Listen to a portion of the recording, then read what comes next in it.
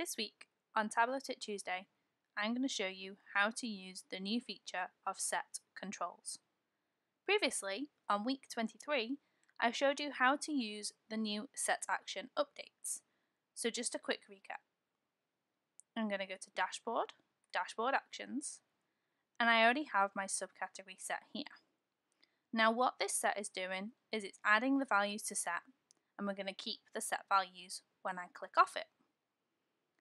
With the new set controls, instead of having to click on a specific bar, what you can do is if you click the little drop down, go to sets, you can then have a set control.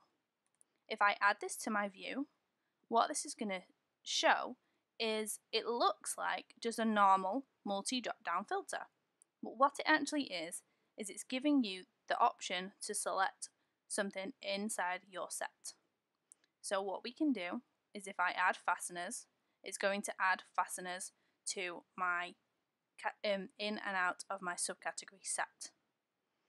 If I also add paper, it's then going to add paper. The other options we can clear, so it includes all values in the set, so I can clear it. I can also change it to exclude values. So if I hit exclude, now what I do if I hit tables or labels, it's going to exclude them from my set. So now if I pick chairs, we can see that actually the set action is now excluding those from my set. Again, you can change it to a single value list or a custom list. You can also add your apply button at the bottom.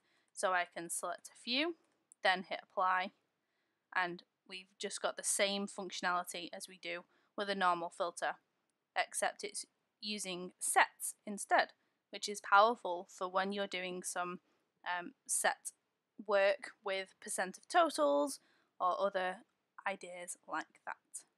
Just a quick one from me this week. Thank you.